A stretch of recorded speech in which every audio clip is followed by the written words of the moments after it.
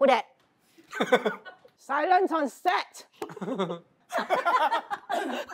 In hindsight, I think the first time I recall about this work stream was entering Sharon's room, and then she was like, hey, you want to join a Project Supercompute? The idea back then, the intent was that we actually saw a greater opportunity with NVIDIA to actually secure sovereign compute.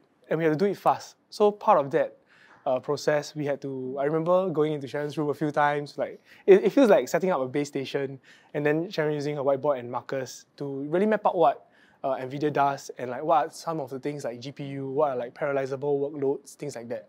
It's akin to like, you know, like you're using a computer, but you're still having like hot swapping certain parts. And then if things go wrong, then it goes boom. Yeah, I mean, it literally was boom in our face because the space was very, very crowded. And there were a lot of people within and outside of IMDA who couldn't understand what we were doing. So we struggled. We really struggled.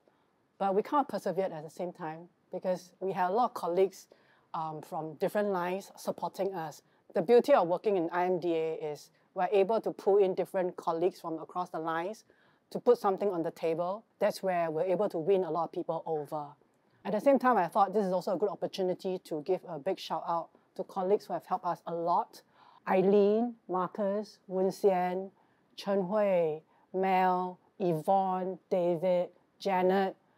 So thank you very much, guys. It was a very long, almost painful journey, but we had to go through a lot. We pushed ourselves, we pushed and changed mindsets of different agencies.